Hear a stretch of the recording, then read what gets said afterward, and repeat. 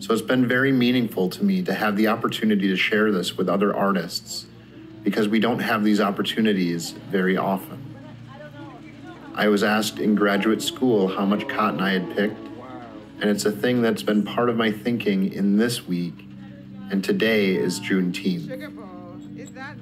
I'm grateful to my ancestors. I'm grateful to the adults in my life when I was a kid, showing me the way, showing me how they went about doing things and living their lives and their spaces.